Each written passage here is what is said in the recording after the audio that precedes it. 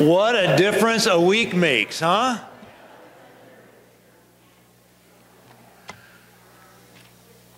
Five inches of snow gone. Hallelujah. Dan and Sue Brockman back. Hallelujah. Welcome. Doc Moorhead, too. It's fun to see all of our winter snowbirds coming back. Good news to announce. Samuel David Kessler was born in Istanbul, Turkey.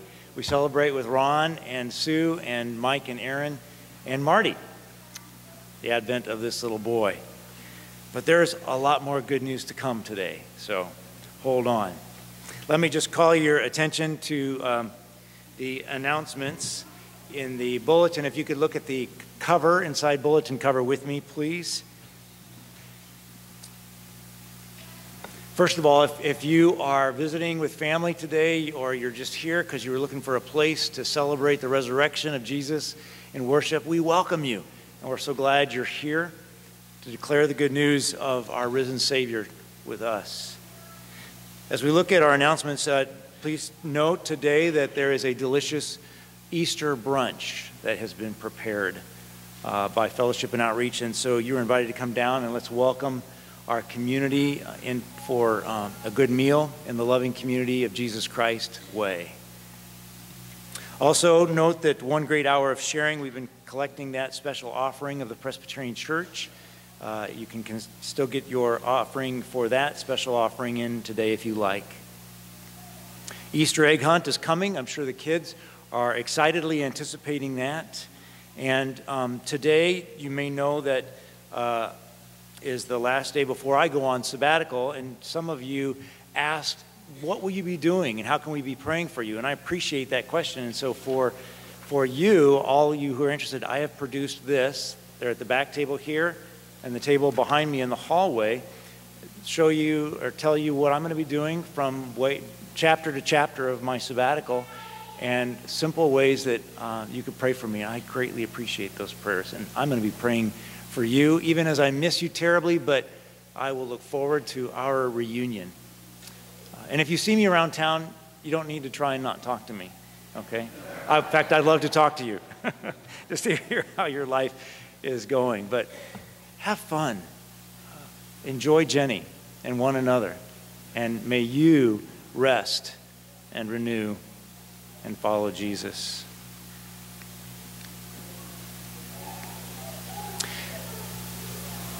In just a moment, the bell choir is going to lead us with a beautiful musical meditation. And as best we can, I know we've got some excited kids, if we could just give them full attention while they lead us into worship. But first, friends, Jesus Christ is no longer in the grave. He is risen.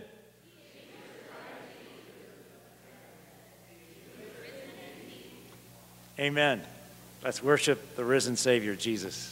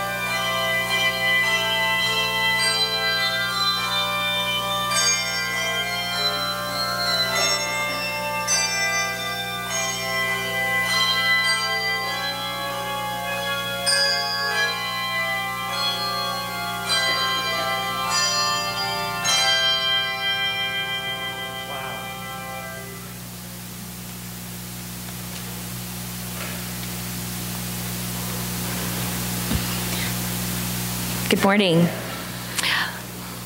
Let us stand and share in the call to worship. And let us enter and discover this resurrection story by reading Mark's account. And note there's a part for men and a part just for women. When the Sabbath was over, Mary Magdalene, Mary the mother of Jesus, and Salome brought spices so they might go to anoint Jesus' body very early on the first day of the week, just after sunrise.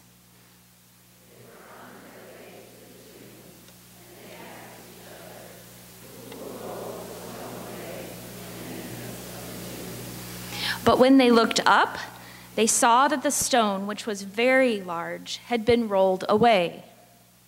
As they entered the tomb, they saw a young man dressed in a white robe, sitting on the right side, and they were alarmed. "Don't be alarmed," he said.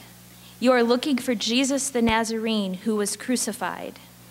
He is risen. He is not here.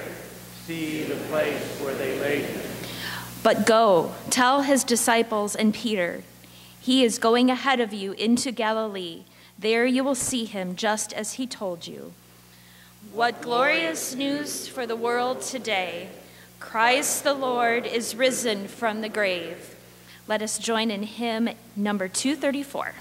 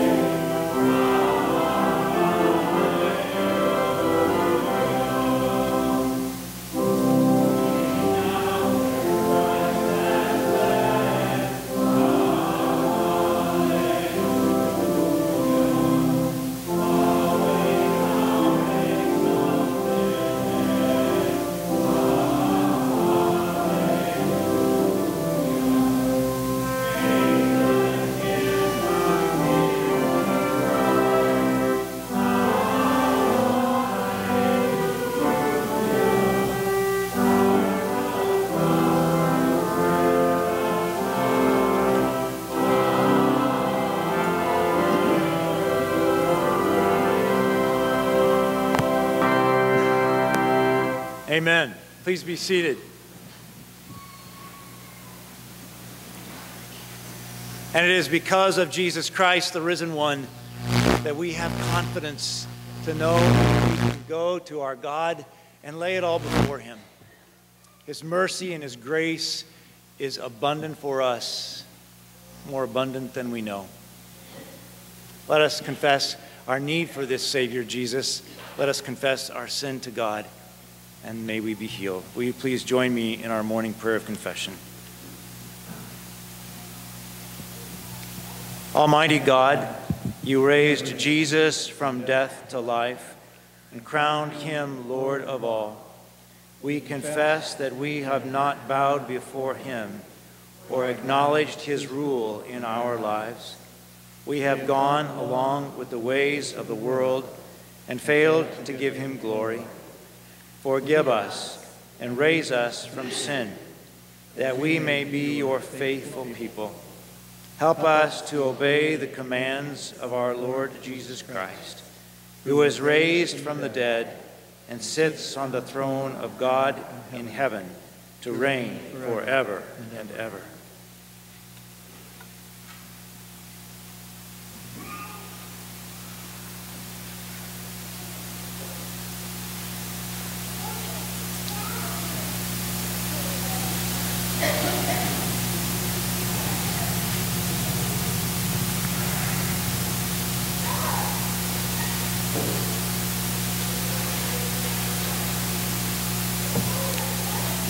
In the mercy and the goodness of Jesus Christ, the Savior, we pray.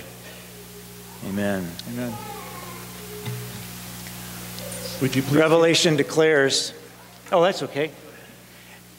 Actually, you know what? You're going to say what I was going to say anyway. This is the good news. Let's sing it together. Go ahead, James. Would you please stand and join the music team? We're going to split the first verse into two parts because it repeats. Men will sing the first time through it, "Worthy is the Lamb." And then the second time when we reach "Worthy is the Lamb" again, it'll be just the women.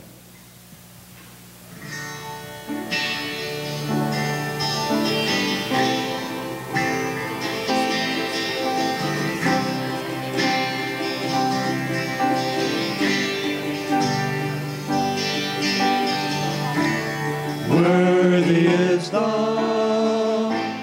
Lamb who was slain. Holy, holy is he.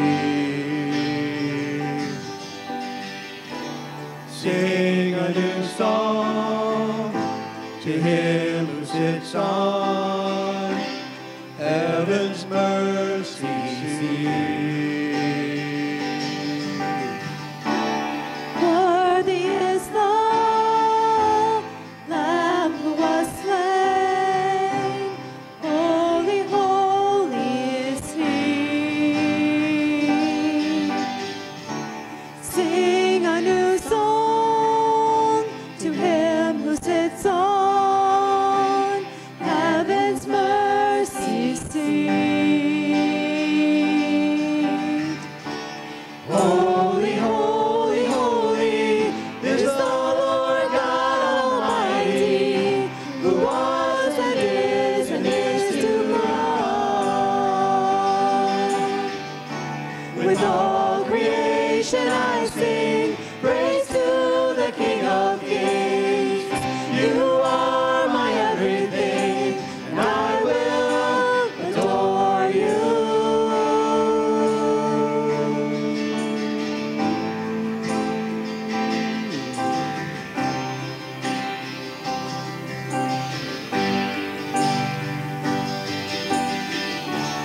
Clothed in rainbows of living color, flashes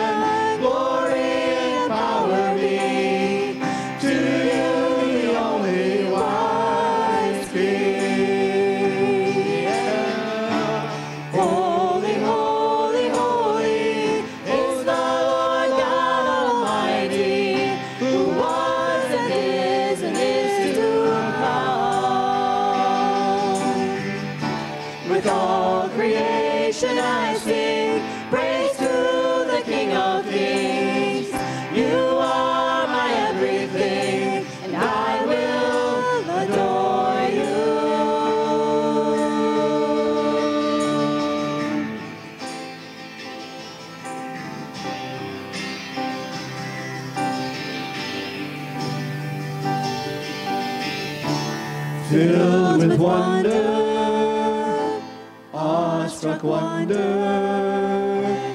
at the mention of your name. Jesus, your name is power, breath and living water, such a marvelous mystery. Yeah. Holy, holy, holy is the Lord God Almighty, who was and is to come. Yeah. With all creation I sing praise to the King of Kings. You are my everything, and I will adore you. Holy, holy, holy is the Lord God Almighty, who was and is to come. Yeah. With all creation I sing praise to the King of Kings. You are my everything, and I will adore you.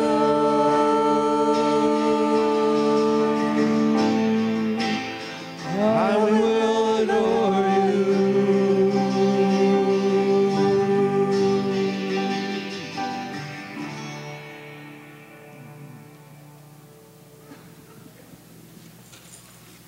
Friends, believe the good news of the gospel. In Jesus Christ, the risen King, we are forgiven, made whole, and new. Hallelujah. Amen. And now, not because we have to, but because we are grateful, let us return to God what is ours to share. Let us joyfully offer our time, our treasure, our commitment, and our prayers. Will the ushers please come forward as we enjoy the bell choir offertory?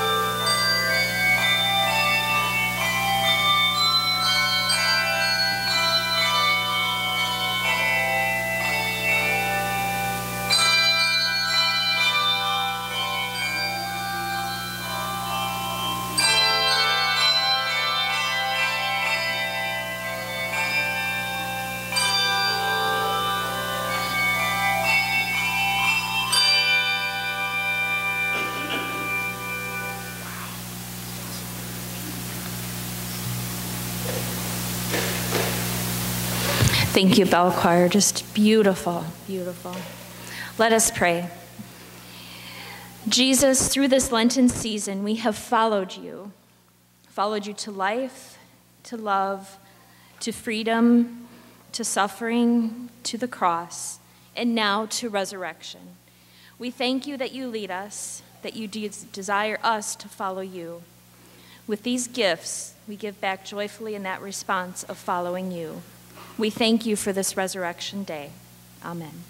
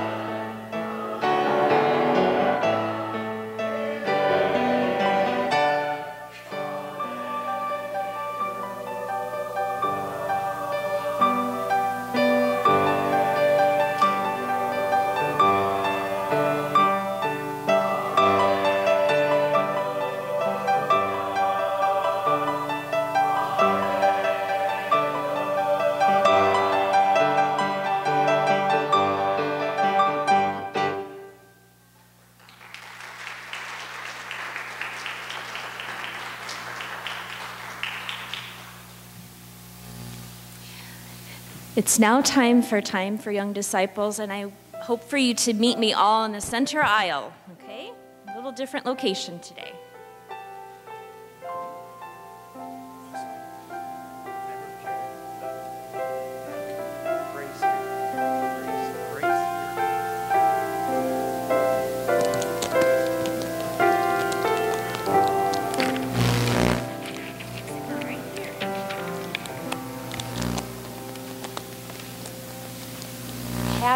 Easter morning, everybody.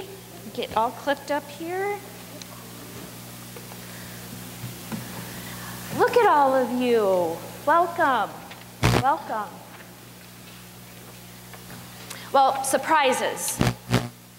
Who likes surprises? Are you all going to raise your hands? No, only good surprises. Oh, wait a second. You said only good surprises? Can't some surprises be, Yeah, okay. All right, let's talk through a few of those, okay? All right, this might be a good one. Okay. What about a surprise birthday party? That's a good one, okay. That's a very good surprise. It makes us feel happy to have family and friends and birthday cake all in the same place, right? That's a good surprise. Okay. Who might be surprised by a plate of your most favorite, yummy, still warm from the oven cookies, waiting for you when you come home from school, freshly baked by somebody you love? Is that not a wonderful surprise? That's a good one. Okay. Well, what about this one?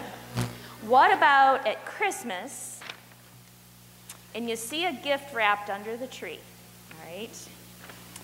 And it's got your name on it, and you think it's for sure, your favorite top asked for, waited for toy you've really been wanting.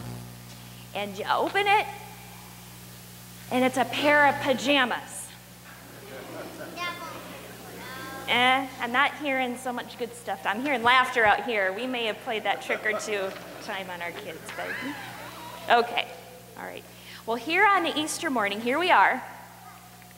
And in the next Bible reading, we'll follow some of Jesus' friends to the tomb on that very first Easter morning, where Jesus' body was laid for 3 days after he had died on the cross. And there was a surprise there waiting for his friends. And this surprise gives each of us some different feelings, okay? So the first clue of that surprise was that the stone was rolled away, and that was an amazing thing, as it was, to have the door open to the tomb. But first, we see that Mary Magdalene cried, and she was sad at this surprise. So this surprise was not a happy one for her. So much sadness on the day that Jesus died, and now his body is nowhere to be found. She thinks that his body was stolen. That made her very sad on the inside, okay? But then there's Simon Peter, and he was curious because the clothes and the cloths that laid over Jesus were covering him. They were neatly folded and laying over on the side, all in order. And he found that to be very mysterious and very curious, and it made him wonder. So that was a wondering kind of surprise for him. But John saw it all and remembered what he had been taught. And this surprise allowed him to believe the resurrection story. Right then and there, he believed in that moment. That day for Jesus' friends and that day for us is like no other. God surprises us and we remember it today. So why don't we fold our hands and have a prayer? Be thankful for this day. Dear God, we thank you for this resurrection story. Let it surprise our hearts and our minds today and forever. Amen. Happy Easter, everybody. And Mrs. Trollinger and Maddie, I think, are going to take you to Children's Church.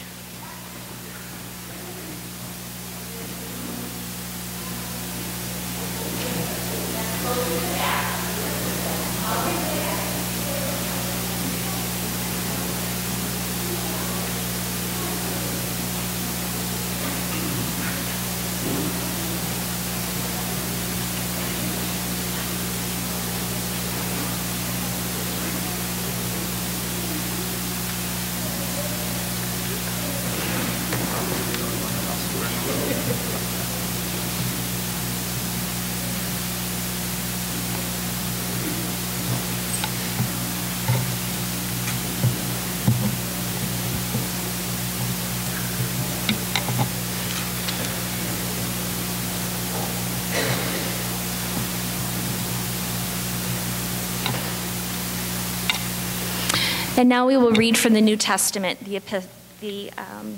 epistle reading from 1 Corinthians chapter 15. But Christ has indeed been raised from the dead, the first fruits of those who have fallen asleep.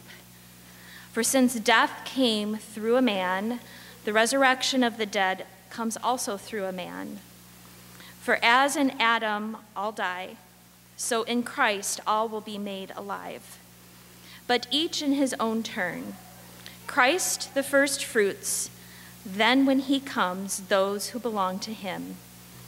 Then the end will come when he hands over the kingdom to God the Father after he has destroyed all dominion, authority, and power. For he must reign until he has put all his enemies under his feet. The last enemy to be destroyed is death. Death has been swallowed up in victory. Where, O death, is your victory? Where, O death, is your sting?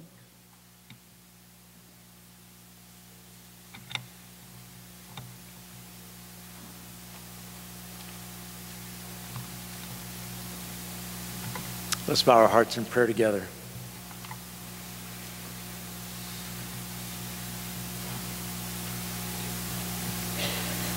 Oh, gracious God, what is this wondrous news? Jesus Christ is no longer in the grave, but he is alive. He is risen from the dead, the first fruit of all the resurrection to come, even our own. Help us this day to live with resurrection hope, to know that no matter what is going on in the world around us, what's going on in the world inside us, that Christ is alive. He is risen just as he said. Help us to live with a resurrection faith. Help us to show the compassion of Christ to one another with the resurrection faith. We pray for many in our world in need. We pray for Benjamin, who is sick and dehydrated. We pray, God, that the fluids he receives at the ER will be what he needs. Pray for Miles as he heals from an ear infection. Heal him.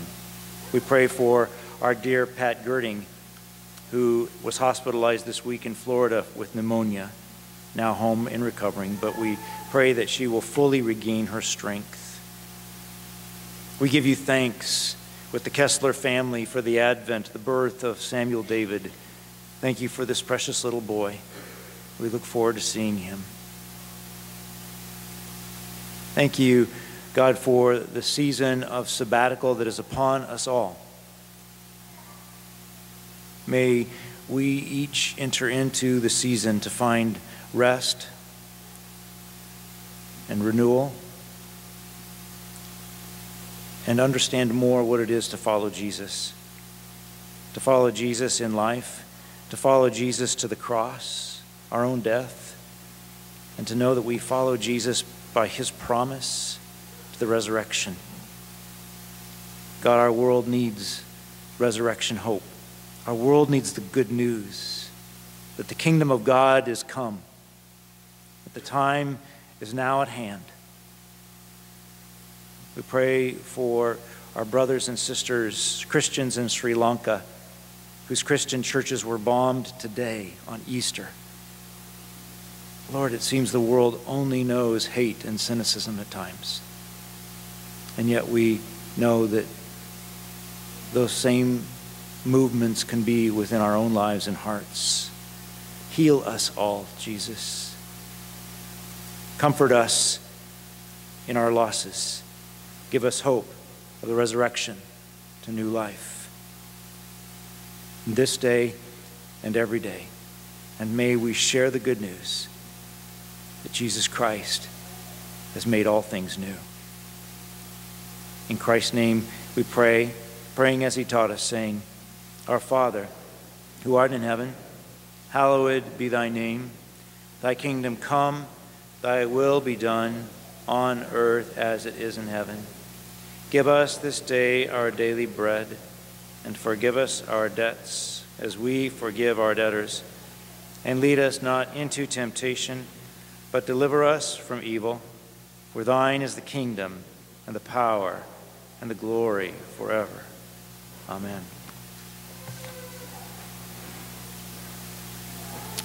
Will you please stand for the reading from the Gospel of John? Stand as you are able.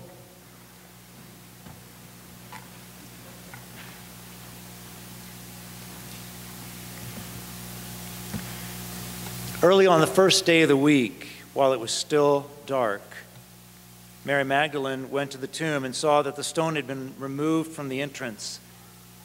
So she came running to Simon Peter and the other disciple, the one Jesus loved, and said, "They have taken the Lord out of the tomb, and we don't know where they have put him." So Peter and the other disciple started for the tomb. Both were running, but the other disciple outran Peter and reached the tomb first. He bent over and looked in at the strips of linen lying there, but did not go in. Then Simon Peter, who was behind him, arrived and went into the tomb. He saw the strips of linen lying there, as well as the burial cloth that had been around Jesus' head. The cloth was folded up by itself, separate from the linen. Finally, the other disciple, who had reached the tomb first, also went inside. He saw and believed. They still did not understand from Scripture that Jesus had to rise from the dead. Then the disciples went back to their homes, but Mary stood outside the tomb crying. As she wept, she bent over to look into the tomb and saw two angels in white seated where Jesus' body had been, one at the head and the other at the foot. They asked her, "Woman, why are you crying?" "They have taken my Lord away," she said, "and I don't know where they have put him." At that, she turned around and saw Jesus standing there, but she did not recognize that it was Jesus. "Woman," he said, "why are you crying? Who is it that you are looking for?" Thinking that he was the gardener, she said, "Sir, if you have carried him away, tell me where you have put him, and I will get him." Jesus said to her, "Mary." And she turned toward him and cried out in Aramaic, "Rabboni," which means teacher. Jesus said, "Do not hold on to me, for I have not yet returned to the Father. Go instead to my brothers and tell them, I am returning to my Father and your Father, to my God and to your God." Mary Magdalene went to the disciples with the news, "I have seen the Lord." And she told them that he had said these things to her. This is the word of the Lord. Thanks be to God. Please be seated.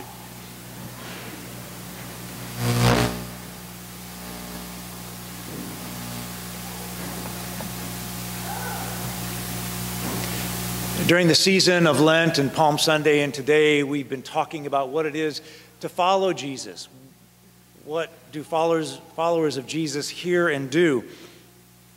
And often through this series, I've taken us out of John's Gospel, where we have done the balance of our study. We've gone to Mark's Gospel, because in Mark's Gospel, chapter 1:15, verse 15, is Jesus' first words of invitation, when he cries out, beginning his ministry with these words, saying, "The fullness of time has come now. The kingdom of God is here. It's in your midst. Repent and believe the good news." Good news? You mean there can be found in this world of bad news good news? Sometimes it can be so hard to see what's good around us, to hear what's truly good. Sometimes good news seems unbelievable, as in not possible to believe.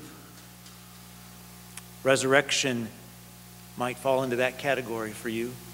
Resurrection would definitely be good news, but it can be hard to believe. You may know the basic storyline of J.R.R. Tolkien's trilogy called The Lord of the Rings. It's a brilliant and powerful allegory of searching for good news in an increasingly dark and hopeless world, like John's gospel. It's full of these contrasts between light and dark. In the third, the final book, entitled Return of the King, years have passed, and as many souls have given everything, even their lives, in hopes that the coming and suffocating darkness can, by some unbelievable miracle, be defeated. And in the last chapters of The Return of the King, two main characters are spent and broken, but nevertheless determined to finish their quest. The one that was entrusted to them to finally kill the Dark Lord named Sauron before his power devours every living thing into himself. Frodo Baggins and Samwise Gamgee are two ordinary, humble hobbits upon whom the hopes of the whole world are pinned for humanity's deliverance. And at the last possible moment, just before all hope seems to be lost, Frodo and Sam actually succeed against all belief in their quest. But their lives in this moment will surely be forfeit, so they wait to die. But then, a miracle. Their lives are saved too, as giant eagles swoop in to pluck them from certain doom. And as near to death as they are, they're scarcely aware of their rescue, but they are taken to safety where they recover in a sleep that lasts 3 days. A particular scene opens up the moment when Samwise is finally waking from his long sleep. His change of scenery from Mount Doom to a room of quiet paradise confuses Sam. He is stunned as well to see his friend there, Gandalf, the great white wizard. And he can't believe what he's seeing. He can't believe what he's experiencing. It's one of those moments that it's hard just to get your mind around it. And so overwhelmed, Sam speaks his first words and he says, "Gandalf, I thought you were dead. I thought I was dead. Is everything sad going to come untrue? What's happened to the world?" Indeed, what's happened to the world today? Suddenly, the dark, hopeless world is changing in a moment of time unlike any other time. The world may be dark, and it may seem impossible to you or to anyone that there could be any good news. But into the dark, the light comes. Before, all any human heart could expect was to live, to struggle, and to die. That's it, the end. Try as we may, wish as hard as we want, the one thing that crushes us in the end is death. We cannot escape it. Indeed, all of our lives we experience that it is extending its corrupting tendrils into our living. We get sick. We get hurt. We have accidents. We die. But resurrection, and into the dark comes the light. Dare we think that this news is true? Dare we hope? Dare we believe? Resurrection says yes. Dare to believe that Jesus is alive. Dare to hope that Jesus rose from the grave just as he promised. Dare to think that piercing through the bad news, there is good news to believe. Dare to know that because Jesus lives, again, death, our final enemy, is defeated. It's a resurrection dare. Will you believe it? Will you follow Jesus now to resurrection? So what can we know this good news means for us? Christ is alive. What does that mean? Well, we can now really hear and respond to Jesus' call in Mark's gospel. We can repent and believe at last that there is good news. Good news in a world of bad news. We can do so because we know the good news. We were in darkness, but Jesus has come. We can repent of our unbelief every day that resurrection is just not possible. You know, just because you've not seen a miracle does not mean that you can in any way logically conclude that there can be no miracle like Christ's resurrection. You see, Jesus himself was plunged into the darkness of a tomb, the place for the dead. But resurrection and Jesus, the light of humanity, he comes. And we can have our minds changed. We can repent. We can have a 180-degree change of our expectations, our thoughts, when confronted with what seems impossible. But we know it's now not impossible because there he is, alive from the grave. He comes to us with the good news because he comes to us himself, the best news of all. We can repent of all of our stuck ways of thinking and looking at ourselves and the world, believing there's really nothing to be done against the ultimate end of death. Jesus, the resurrected one, comes to draw us out of our darkened ways of believing and living and thinking that the bad news has conditioned in us. And like Samwise Gamgee, we can marvel. Truly, everything sad is going to come untrue. So what will you do? What will you do with the fullness of time that has come? What will you do with the kingdom of God that is in your midst? What will you do with the good news? Jesus is alive from the dead. Will you choose to follow Jesus, the living one, to resurrection? Jeremy McKean has a blog called Truth Point Church. And he tells the story of a young Muslim man. While he was in college, this young man made a life-changing decision. He turned 180 degrees and left his Muslim faith to become a follower of Jesus. A friend of his was shocked when he heard about the change, and he asked him, "Why did you become a follower of Jesus?"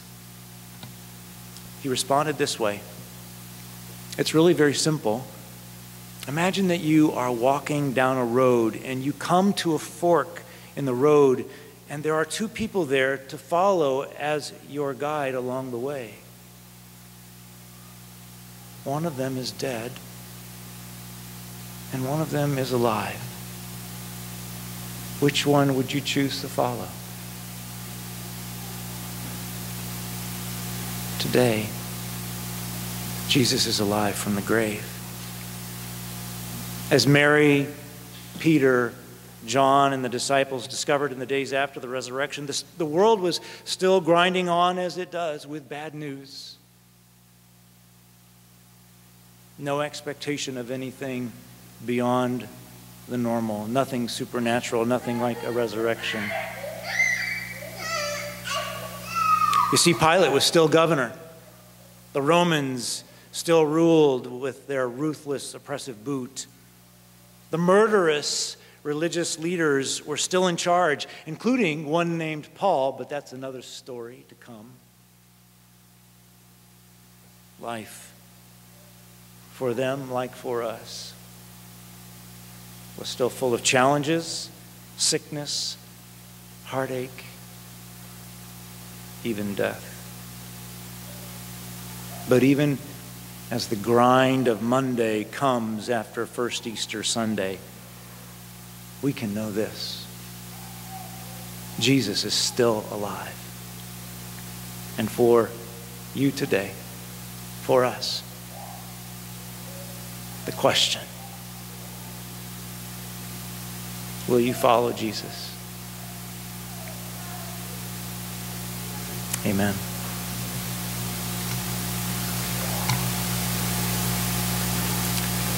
I invite us all to stand, join with the music team as they lead us in our Easter song of dedication.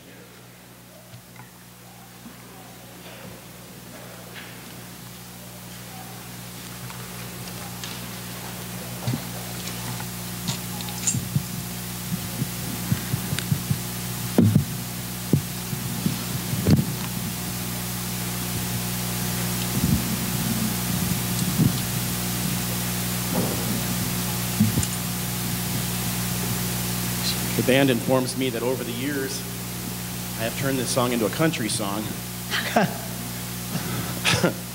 So we're going to get a little schmaltzy on this one.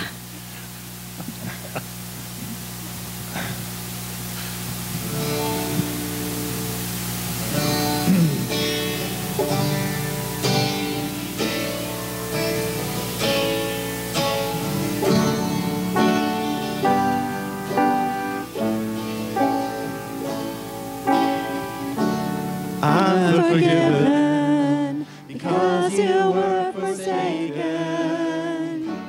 I'm accepted, you were condemned. I'm alive and well, your spirit is within me because you died and rose again. Amazing love.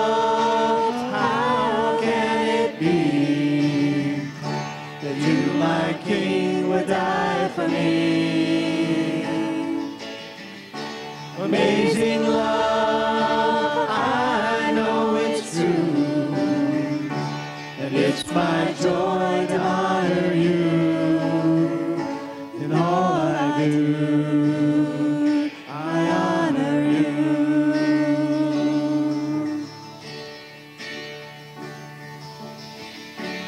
I'm forgiven because you were forsaken. I'm accepted, you were condemned.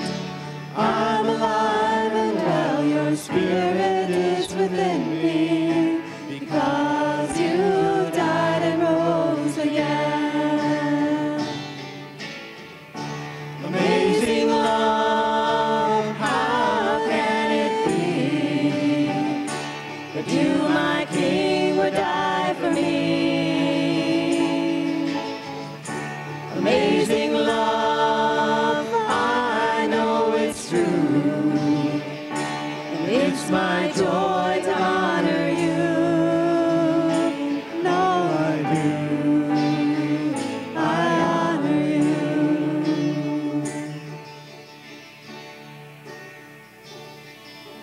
You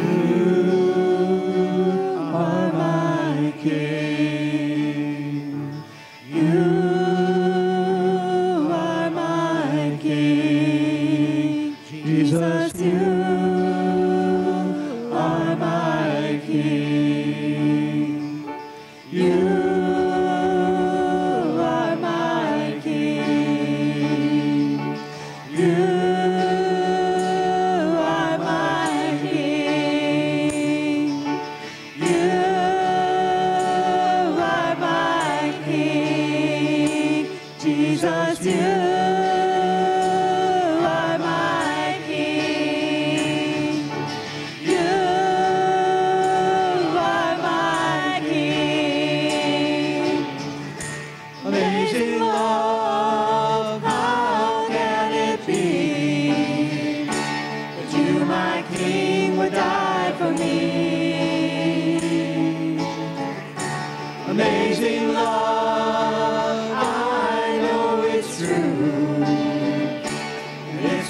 joy to honor you.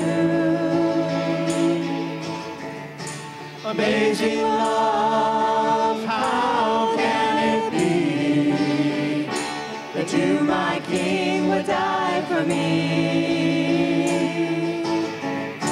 Amazing love, I know it's true, and it's my joy to honor you. In all I do, I honor you. In all I do, I honor you.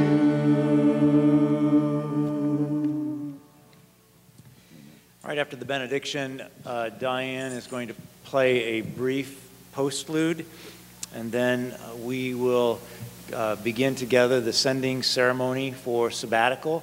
If you are not available to stay or just not interested in staying, that's fine. You can take your leave right after the benediction during the postlude, and the rest of us will remain and be here just briefly after the postlude is done. And now unto our God, who is able to do exceeding abundantly beyond our wildest imaginings. To him be the glory through us as church and through Jesus Christ as Savior, our Lord. Amen. Go in peace and be seated. Amen.